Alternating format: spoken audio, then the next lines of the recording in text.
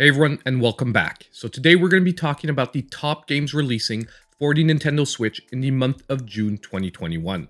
Now let me tell you, when I was prepping this list, it was almost scary how many potential games looked awesome for the month of June.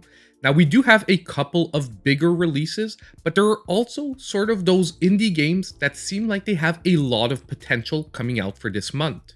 And by the way, I know I'm a couple of days late on this video and that we're already June 3rd as of when I'm going to be posting this, but nonetheless, I think it's still worthwhile taking a look at what's coming up for the month of June, and especially with E3 hitting in a week or two, well, you know what? We're probably going to get a bunch of shadow drops, or at least line up the month of July as well. So I've managed to single out actually 17 games that I really think we should be keeping an eye on for the month of June. And good news, some of these games actually have free downloadable demos that are already available today. Obviously, for the ones that don't, we'll be keeping an eye out and checking the reviews as the games are releasing. But now let's get started on the list. And just before we do that, just a quick reminder that if you like this content, please hit that like button and subscribe to the channel if you aren't already. Now, the first game we're going to take a look at is actually already available as of filming of this video, because I'm filming this slightly after midnight and the game was releasing on June 3rd, so therefore you can actually purchase the game as soon as this video goes live. And that is Astalon: Tears of the Earth. And this is a puzzle action platformer that has you swapping between 3 different characters. Obviously, some challenges can only be completed by certain characters. Now, good news, this is one of the games with a free downloadable demo. And although it has a beautiful retro 8-bit style, I am going to give that tough as nails warning, because just in the demo itself, the game does already show that it has a level of complexity and difficulty to it that is probably just going to go up and up as you get further down the game. Now, it did release at $20, and if you want to see how long the game is, we could wait for full reviews of the game, but nonetheless, this one has already convinced me that if you're into those tough as nails, retro-style puzzle action platformers, Tears of the Earth is a great pickup in my opinion at $20. Now, the second game on our list is also already available, and that is Sunblaze, that just released today, once again on June 3rd. Now, it's currently also on sale for 15% off, dropping the price to $12.74 rather than the regular $14.99. Now, this is sold as a precision platformer, so think Super Meat Boy with dedicated stages and basically tough as nails platforming. I'll be honest with you, before dropping the money on this one, I would wait for a review or two, because especially this month, there's actually 2 or 3 more precision platformers that are releasing, and this is the one that I'm the most on the fence about. But I still did want to mention it, because as soon as those reviews started popping up, if I have time to review it myself, I would definitely keep an eye to see if this one is worth picking up. Now, next is another game that should be releasing today, but at the moment is still not available, and that is Chroma Quaternion, which is a JRPG that, in my opinion, attracted me, number 1, with its beautiful art style, and number 2, with the description of its battle system. It honestly seems like a different play on the Bravely Default system that we saw in that line of games. Basically, by the description, you can sort of save turns and then unlock multiple actions at once, or you can just play in the basic turn-based format. So in my opinion, that sounded a lot like the system in Bravely Default. And at only $14.99, if this is a well-crafted JRPG with a very interesting battle system that gives a fresh turn on events, well, you know what? This could be a really decent investment for anyone into that genre. Now next, we're finally jumping into the future to June 4th with DC Superhero Girls Teen Power that is releasing at full price for $59.99. Now, this is not one of my personal top choices, but I'll tell you right away, my girls are very excited for this release because they're very into the DC Superhero Girls franchise. The good news, however, for this game is that it's being made by a developer that, although they specialize in younger audience games, generally puts a decent level of quality into their games. So you might actually get a pretty decent game out of this. I am going to give a warning, however. I personally will most likely, even though my girls are excited about it, wait to pick this one up because they also generally go on sale pretty quick.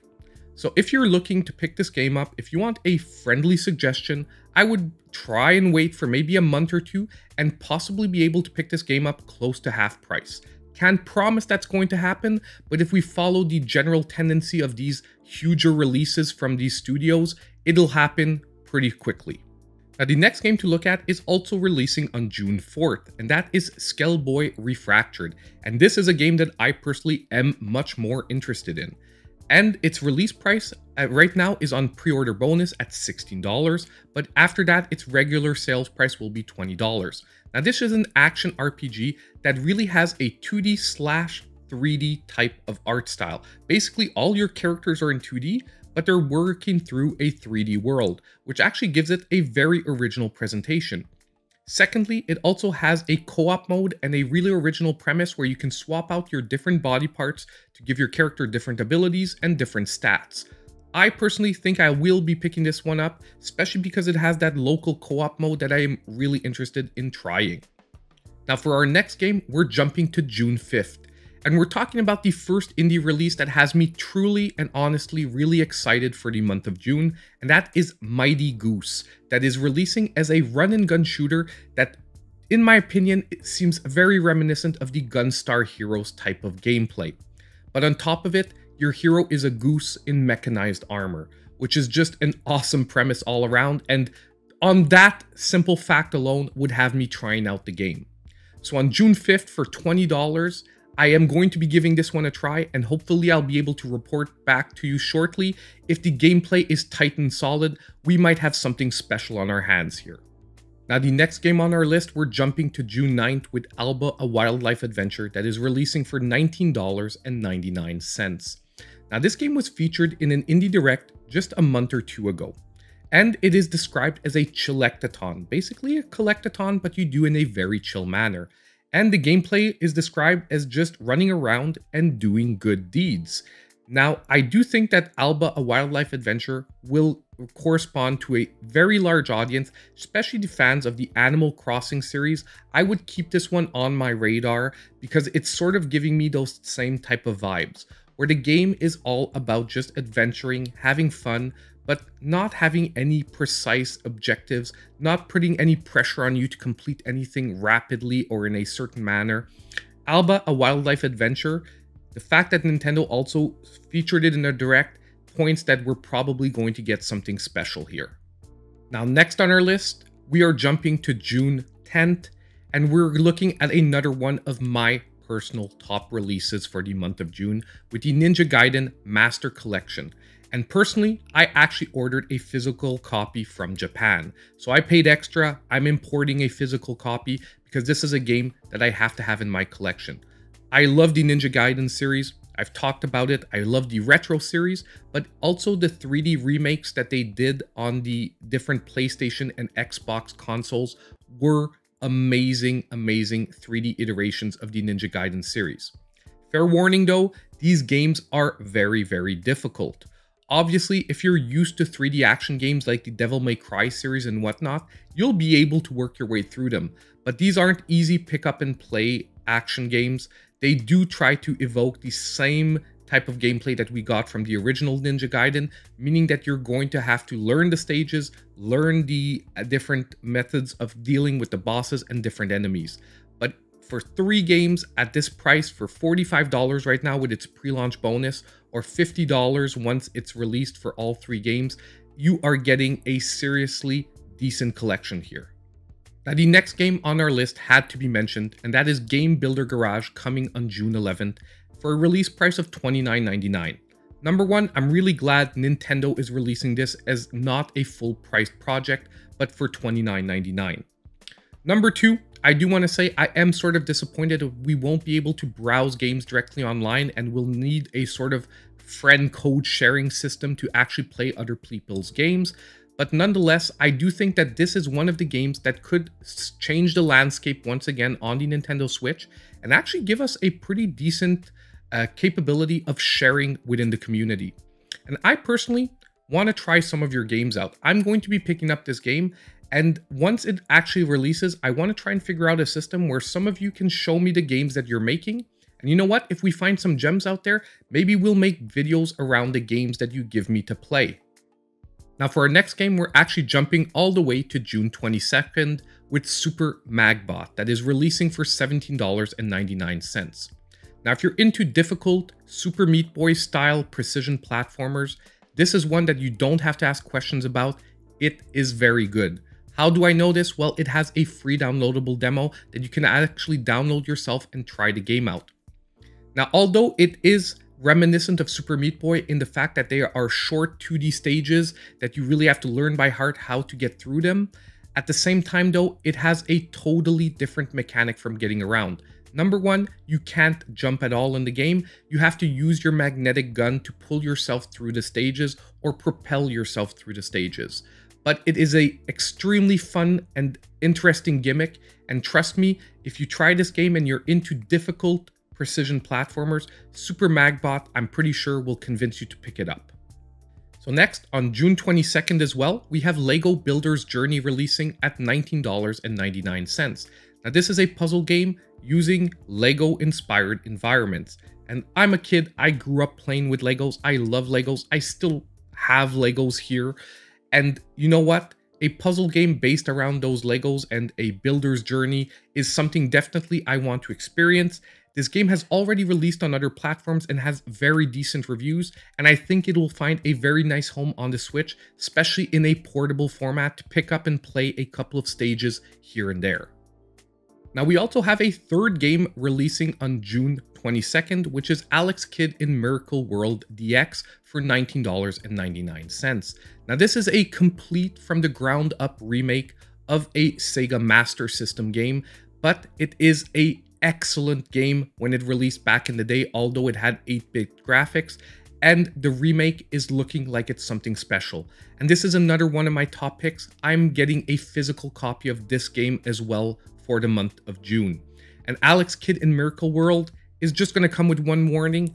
If it's anything like it was back in the day, it is a tough as nails 2D platformer, however. So be ready for a challenge if you do decide to pick this game up. Hopefully they've made some quality of life improvements to make this accessible for everyone, but the original Alex Kidd were only for dedicated fans. Now the next game we're going to look at is Legend of Mana, releasing on June 24th. This is the remake of a PS1 action RPG that is among some of the best that we got. It's releasing for $29.99 with some truly stunning HD graphics, and I can tell you personally, since I played the original, a very solid action RPG storyline. So if you're into the series, if you're into Square Enix games, if you've played any of the other Mana series and you've enjoyed them, definitely pick up Legend of Mana. You are getting a really solid game. Now the next game that is hitting on June 25th, I don't think needs much introduction, but that is Mario Golf Super Rush.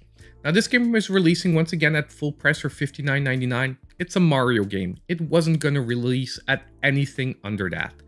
But personally, normally I'm not super into the Mario Golf series, but this is one of the first games that by looking at the features, looking at the gameplay, I will probably be picking up for this month.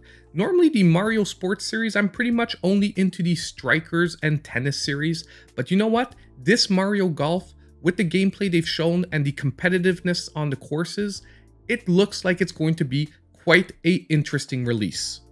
So for our next game, we're jumping to June 29th. And June 29th is going to be another one of those packed dates with our final 3 games releasing on the same day. The first of those games is going to be Disgaea 6 Defiance of Destiny. Now this game is releasing for a full price of $59.99 and it has a free downloadable demo. If you've never played a Disgaea game, it is a strategy RPG with a beautiful anime art style and really over-the-top action. If you want a strategy RPG with crazy characters, crazy damage, and crazy action, the Disgaea series is one you should definitely check out. Now, the second game releasing on June 29th is going to be Destroy All Humans, which had originally released back on the PS2. And this game is being ported for $39.99. Now, it is a 3D action adventure game where, get this, you are playing the invading alien rather than playing as the humans trying to defend against the invasion. It is just tons of fun, terrorizing the humans, destroying cities, and basically finding a way to take over the earth. And the last game releasing on June 29th and the last game on our list is going to be the double pack of Zombies Ate My Neighbors and Ghoul Patrol. Now this is a cult classic from the 16-bit era, and it's releasing for only $14.99 for both games. These are top-down action shooters, and honestly, although they are pretty difficult, they are some really, really great games, and as I said, they have become cult classics. So it's a beautiful thing to see them re-releasing on the Nintendo Switch, and to be able to play these games portably is going to be quite something special. If you're into retro gaming and you haven't played these games yet, definitely pick up the pack on June 29th. So that is pretty much it for my list of the top games for the month of June, at least the ones in my opinion that we should really be keeping an eye on. And it is insane the number of amazing games that seem to be coming out this month. And I actually had to trim down this list by at least 3 or 4 other games that I was really sort of on the fence about, and that I decided, you know what, I'll talk about them once I've tried them and made sure that they are decent releases. Secondly, with E3 right around the corner, we might really get some amazing shadow drops towards the end of the month. So I am going to be keeping my ear to the ground, and I'll be popping back up if ever that happens. Lastly, let me know in the comments down below if you're going to be picking up Game Builder Garage, because as I said earlier, I think that could be a very interesting video series where every couple of weeks we come out and we try a few of the games that you send me. So if you're going to be picking up and you're interested in sharing those games, let me know in the comments down below. And just on the way out, don't forget, as I said earlier, if you do like this content, please hit the like button, subscribe if you aren't already, oh, and don't forget to hit that notification bell. And as usual, I hope I'll see you in my next video.